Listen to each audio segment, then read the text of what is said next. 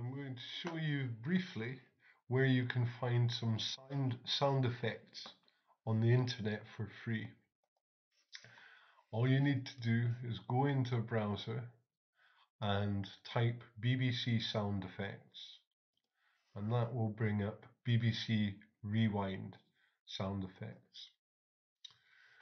These are sound effects that you can use for free for educational purposes, and you can browse various categories and seek out things like clocks.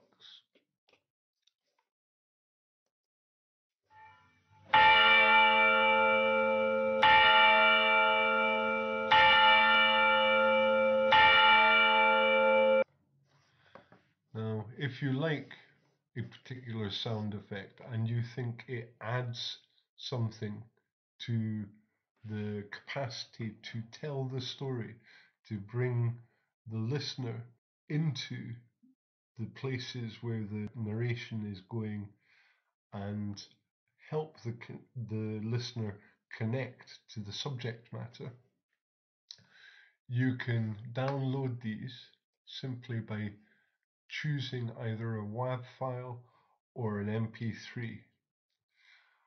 The difference between these is the WAV file has more information, it's richer sound, it has more frequencies. An MP3 is a smaller file and it has been compressed, so you lose some of the subtleties, the high notes and the low notes. So we're going to select the WAV file, and as you can see, it downloads to your computer. This is how I got this applause sound for the purposes of this video.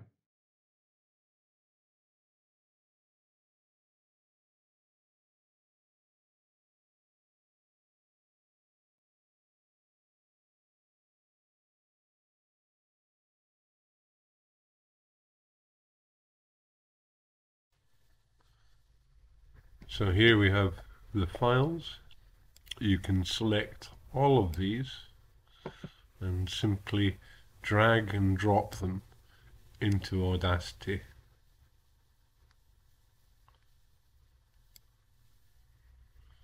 And you can see that when you drop the files onto the Audacity interface, here the program imports the files and they will appear ready for you to work with.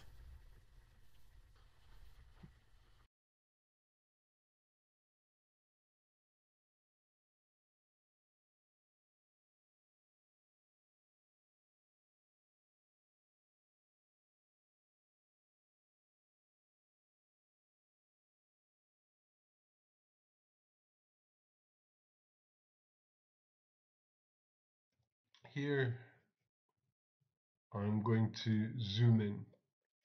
Now, to zoom in, you can see by looking at the view, there's a zoom menu, and you can use what they call hotkeys. So whilst using the mouse, you can also use the keyboard. So by holding down Control and 1 and Control and 3, I can zoom in and I can zoom out of the sound file. I place the cursor by clicking on it. I'm going to hold down Control 1 and you can see we're zooming right in.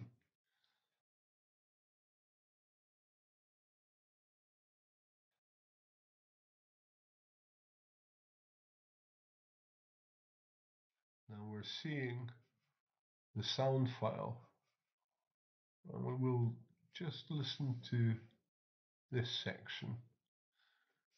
I can see that there's noise here, and this is where the music the brass starts. So let's listen. To prepare your sound files, a very helpful tool is to use the noise reduction effect here. Now, how you use this is you need to select a piece of the sound file where there is just noise. What the program is going to do is subtract that noise from the whole sound file. So you have to teach it. You're training an algorithm to listen out for one thing and then remove that from another. So by using the mouse, I'm selecting the noise. We'll listen again. And we'll go down to noise reduction. And you can see here, step 1, get noise profile. So I click that, and that's learned that information. The next step is to highlight the whole, select the whole sound file. And I've done this by double clicking on my mouse. And I'm going to go down to noise reduction again. And I'm going to choose how much noise reduction I want to apply in terms of decibels. So that's taking this information and removing that information from the whole sound file.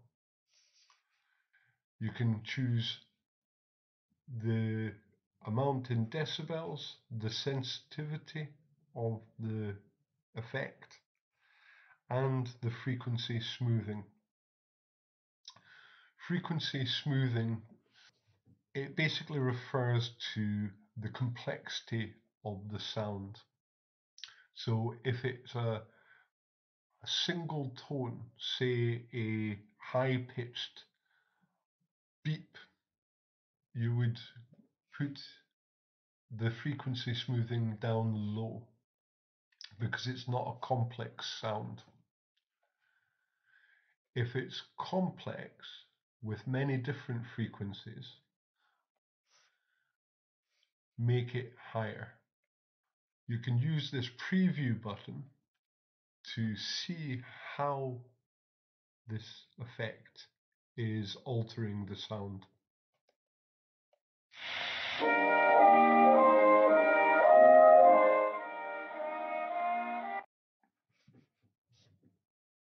So let's try that with a bit more sound reduction.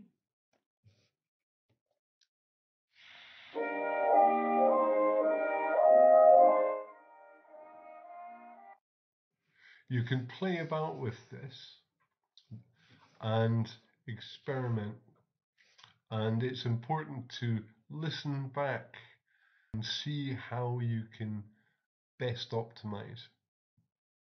We'll apply that to the whole clip, and you can see visually how the sound information changes. And you can see all of that noise has been digitally removed. And we'll play that.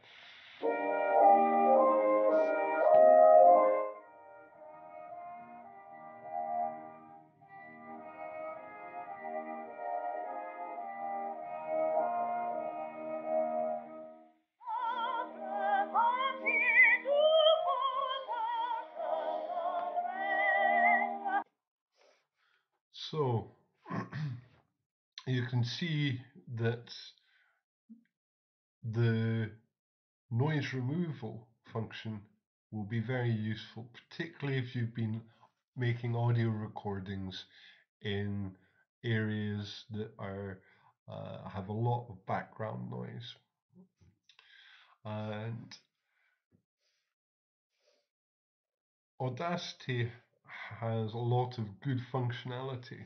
It has similar functions to other sound editors. Other sound editors like Adobe Audition have better algorithms and can do more detailed noise removal and more complex effects. And still again, more complex is the tool Isotope RX. Isotope RX, which I'll show you briefly here, is specially designed for digital restoration of audio files. So here is the same piece of music,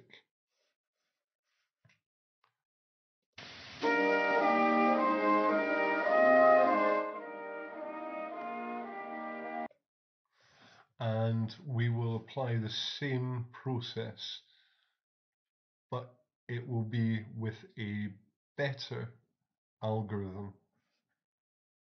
We're going to choose the spectral denoise, and we're going to again zoom in, select the noise.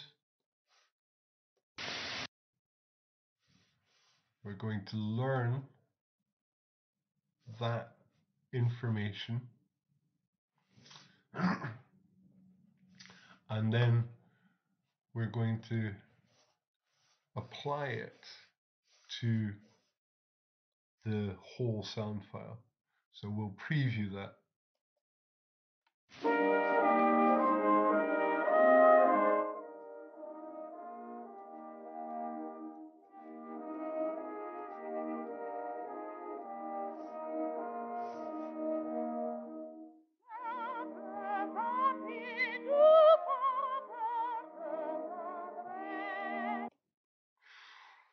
So you can see the tools are similar and have the same features, but give you different levels of detail. If you use Audacity well, you can do a lot of things. If you get your audio recordings right in the beginning, you won't have to remove a lot of noise.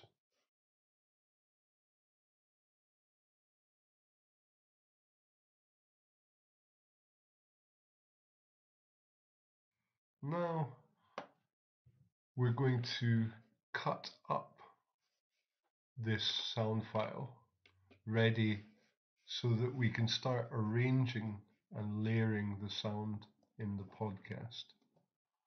You can see from the two sections above that this is much longer. So I'm going to get rid of the rest of this sound file, and we'll just zoom in there and listen for a nice place to phase out the music, because I'm thinking the beginning of the podcast will use opera, the music, by introducing the subject.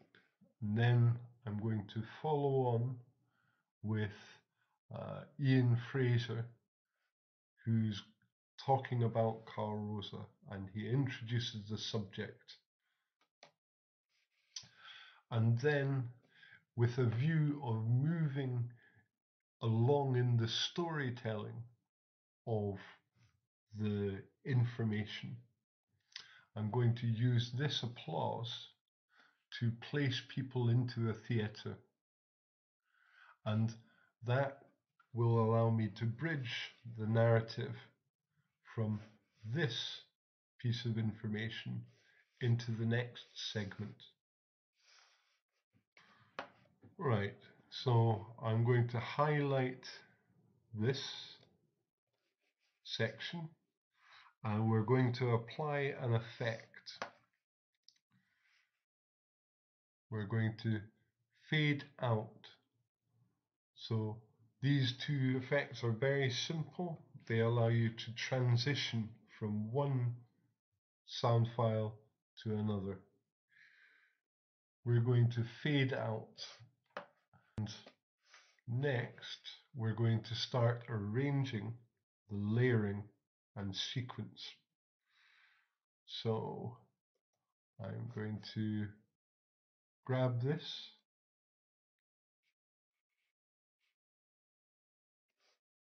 and move it along. Now you notice that when I move my cursor onto the top part where the name of the file is, it changes into a hand. Now I can just left click on my mouse and drag it along.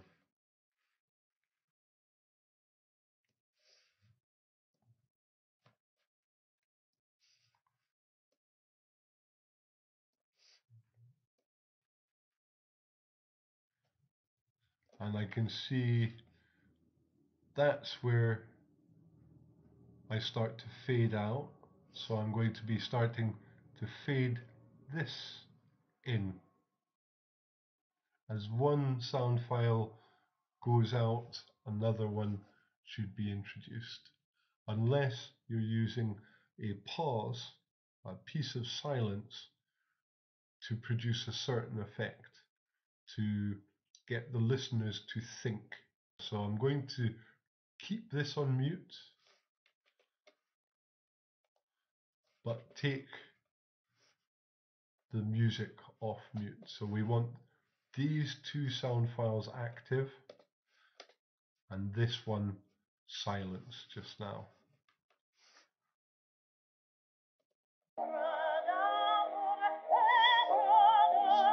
Born Hamburg 1842, died Paris 1889.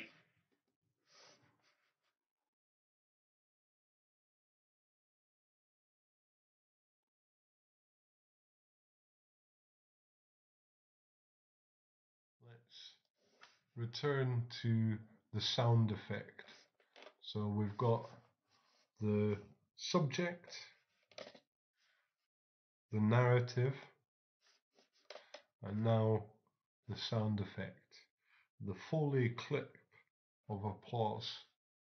And I'm going to take that and zoom out so that I can see things and move things more easily. And move it just about there. So as I zoom in, now if you have a mouse with a scroll wheel on it, you can also hold down Control and roll the scroll wheel to zoom in and out. Alternatively, as I said, you can use Control 1 and Control 3, the hotkeys, to navigate in the user interface. So we're going to highlight this and delete that. Now I can cut it by holding Control and X, but I can also use backspace to delete that. And we're not going to use all 18 seconds of applause. And you can see up here how long the whole sound timeline is.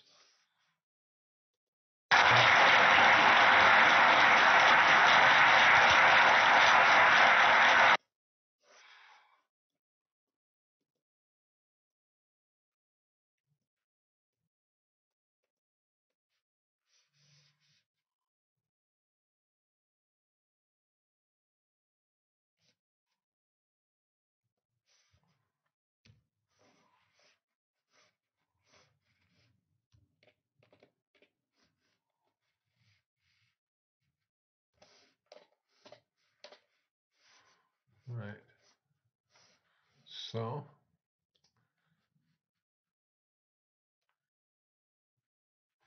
as with below, we're going to select the beginning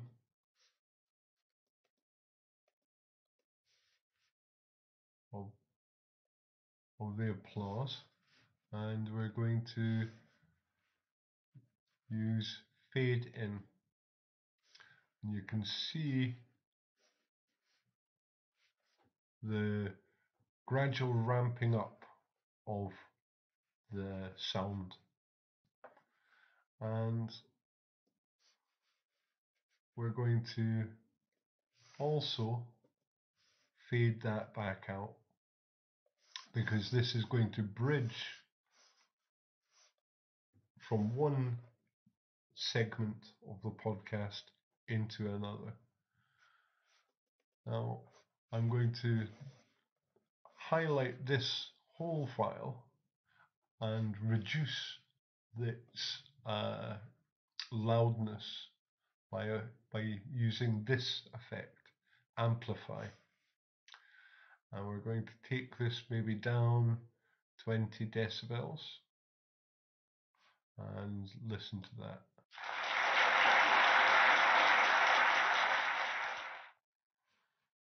Right. It's not necessary to be overly dominant with sound effects. They're just meant to illustrate and create feelings, draw people into the main narrative and subject sources.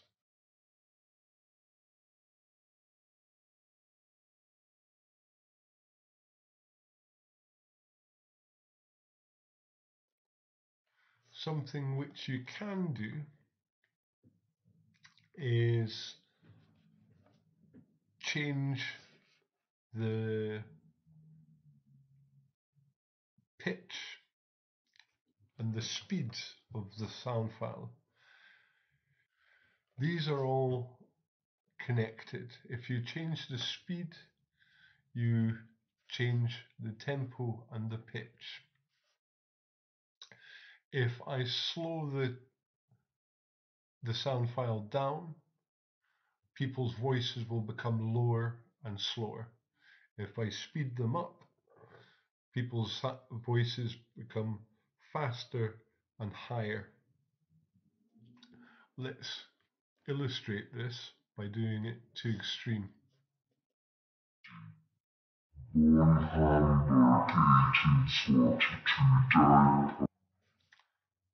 And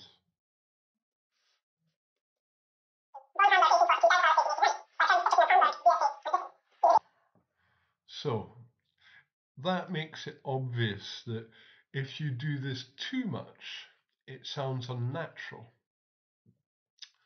So let's do it a little. Born Hamburg 1842, died Paris 1889.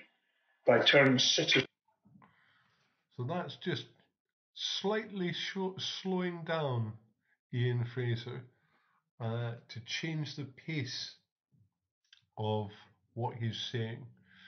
And it's important to keep the pace consistent throughout your whole podcast. And it's also worth debating whether you want to change the speed and pitch of somebody's voice at all.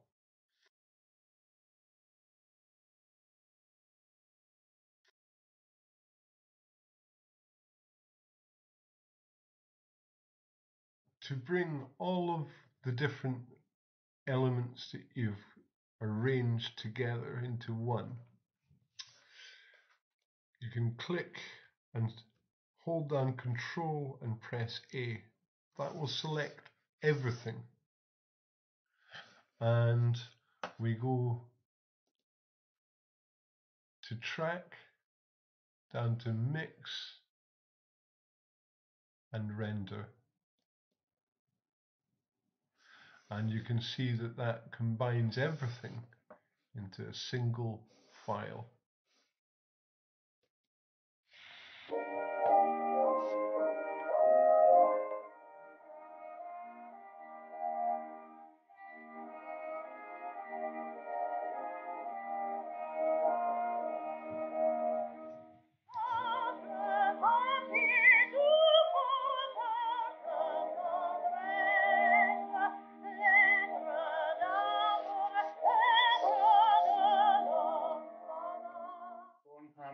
1842, died Paris 1889, by turn citizen of Hamburg, USA, and Britain.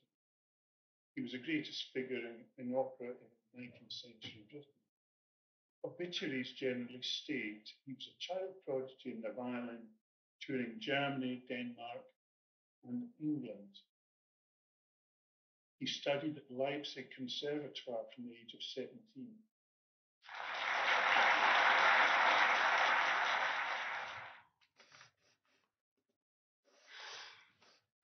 Now, that segment would have run into the rest of Ian Fraser's talk, which spoke about lots of the venues that used to exist around Scotland. And I would work bringing in sound effects and original recordings to flesh out and to illustrate what he was trying to communicate. The final thing you need to do once you've got to this stage is to export your files, and you can export it in various sound formats. The smaller file, the less rich sound file is an MP3, and the richer, the more information is held in a WAV. So you name it.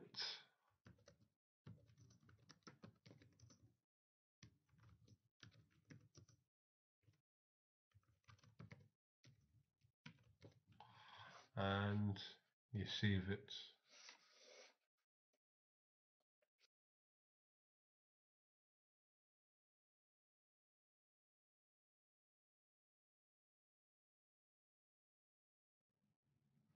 Something you can do to this file is apply compression that can be very effective in enhancing the sound and making it fuller.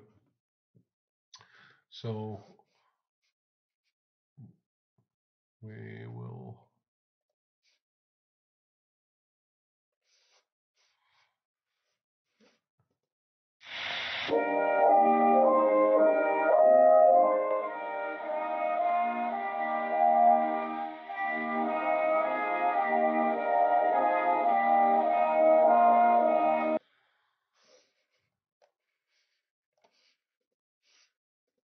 and Britain.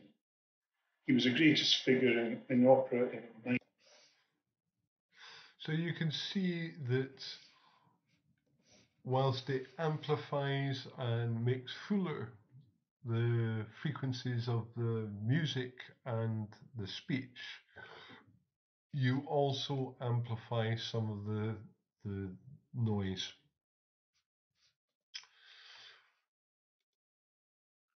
Then all we've got to do is export the final file, and you can do this in various formats.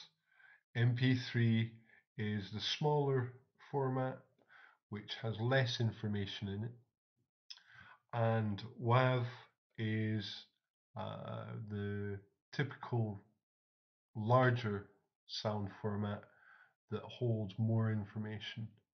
You can hear more frequencies in the WAV format. I'm going to save it as the WAV, and we'll replace this one.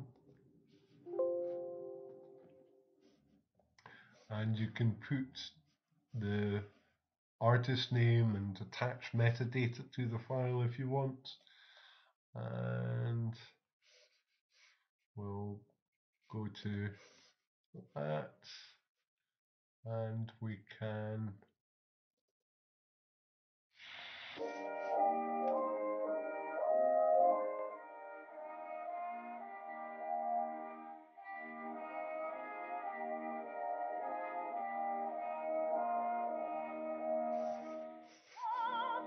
touring Germany, Denmark. He studied at Leipzig.